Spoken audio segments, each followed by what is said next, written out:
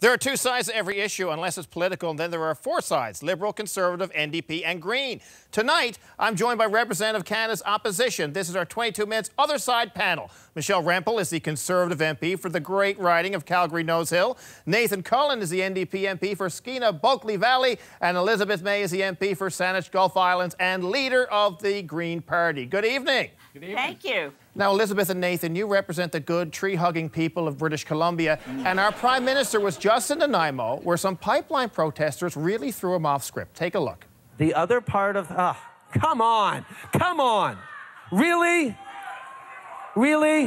How do you think the PM's Come Shout at Me tour is going?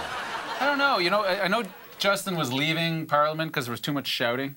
You know, he went on the road to talk to Canadians, and the shouting followed him. So I'm starting to wonder if he might be the problem. Elizabeth, should he have waited to go to BC until after he legalized weed? Would that have calmed things down a little?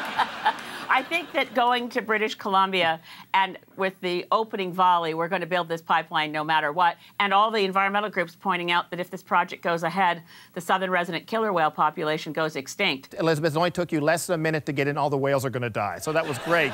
Let's take a look at this week in allegations. NDP MP Eric Weir, Claude Eric-Gagné, the former Deputy Director of Operations of the Prime Minister, and Ontario PC Party President Rick Dykstra, all under investigation for inappropriate behaviour. It seems like this bad behaviour is rampant in the political world. One person in the House did stand up and talk about the demeaning behavior that happens to women in politics, and I don't think anyone could have said it better, and it is our own Michelle Rempel. Have a listen. Women are still touched. Our hair is still stroked. Our shoulders are still rubbed. We're still given hug and cheek kisses that linger a bit too long. So many of us are bystanders to harassment, leaving a woman to, in Megan's word, extract yourself with a laugh and some good-natured ribbing, and then silently cry to yourself on your way home. I don't think anyone could have put it any better. Michelle, I wish you were holding a microphone so you could have dropped it at the end. Hopefully we don't have to have that debate again, Mark, and hopefully we're going to see some real change. Yeah. Now, speaking of allegations, Elizabeth, 3 former Green Party staffers came forward with allegations that you, sweet Elizabeth May, bullied staff by yelling, insulting them, even slamming a door. And as leader of the Green Party and as sole member of Parliament, you have launched an investigation into yourself. So, Elizabeth, have you found yourself yet? I didn't launch it. I asked the party to do it because I don't think it's enough for me to say to people, look, I'm not like that. Those things didn't happen. It's important that people have the confidence, because they could turn around, like Michelle said very eloquently, this has got to be a nonpartisan issue. Sorry, Elizabeth, we're having a little trouble hearing you speak. Can you speak up just a little louder? Yeah. Don't fall for it. Elizabeth, don't fall, it's a trap. You've got to calm down. You have to stop shouting. Yeah. All right, just like, now, I never thought of you as a bullying kind, but after seeing those protests in BC yelling at the PM, I'm starting to wonder if you were just trying to fit in. But Elizabeth, I am going to test your temper with a clip from last week with Canada's most respected climate change expert talking about climate change. Listen to this. He predicts 6 more weeks of cold weather.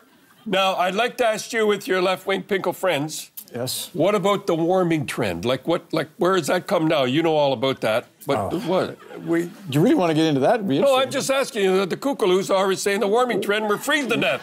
Now, Elizabeth, as a Cuckaloo, how's your temper now? Yeah, I like my climate scientists to actually know something about science. So let's stick I want to use Cuckaloos in the House of Commons. Is that parliamentarian, Elizabeth? I need to know ahead of time. No, I don't think that's... You Cuckaloo. There's nothing great. about Don Jerry Cuckaloo. that I worry about, because he's not going to be in the House of Cuckaloo. Commons. But the reality of parliamentary language is it's a different standard than what we do for fun. And finally, Tom Mulcair saw his shadow this week and took a job teaching at the University of Montreal, indicating 6 more months of Jagmeet Singh not having a seat. I used to play Tom on the show, but now I'm going to retire my beard. Any thoughts on Tom? Nathan, you're one of the people who stabbed him in the back. Any thoughts on Tom? This is my homage to Tom, is the beard. I haven't gotten up to full Tom Mulcair beard so you got stature. Your Mulcair beard on. Michelle, Mulcair beard on. Michelle, Elizabeth, anything you'd like to say about Tom Mulcair? Well, I heard that Tom's going to fine Canadian University, or potentially going there. I think it's a great addition. It probably won't do much to the whole narrative around Canada's universities becoming havens for left-wing Marxists. But hey, you know, we wish him the best. I'd like to thank Michelle Rempel, Nathan Cullen, Elizabeth May for joining us. Michelle, I will give you the last word. Cuckaloo. The Other Side panel. Thanks for sticking around. There's more laughs here, and you can subscribe for all new 22-minute sketches every day throughout the season. Every day we could be like Paul and Linda McCartney and never be apart.